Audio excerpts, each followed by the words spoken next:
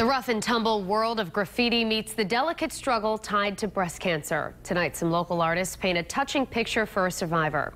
Eyewitness News reporter Walt Buteau with more on Painting for a Purpose on this week's Street Story. You might be riding your bike too fast to see it, but there's an important reason to stop on a local bike trail.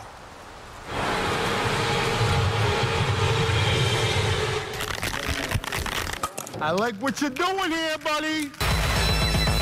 Game on. I might have some yellow in the car. The big man in the middle is Paul Morse. It's been a war. It's been a fight. She's went through some rough times. His team of artists from across the area want anyone who rides through the South County Bike Trail underpass to understand the battle. Rebecca is a smiling example of what it takes to fight back. This is a really important year for me. I just hit my 5-year mark. This is like the best year of my life. We've had some hard times, but through it all, she kept smiling. To have it celebrated with a kickoff with something like this is fabulous. She kept fighting, and she never, ever gave up, and she's my hero. Morse will tell you, even if you don't know anyone ravaged by the disease, statistics indicate you will.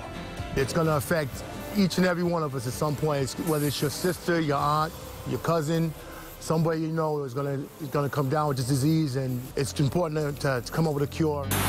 It's in my family. My grandmother had it this year. She's still dealing with it. Rebecca made it to remission. Her best friend, Lori Brown, diagnosed 2 weeks after her, lost the fight.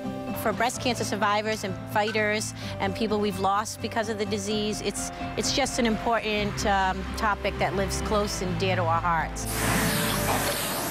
According to the Breast Cancer Research Foundation, 2015 was expected to bring more than 230,000 more cases of breast cancer in the U.S.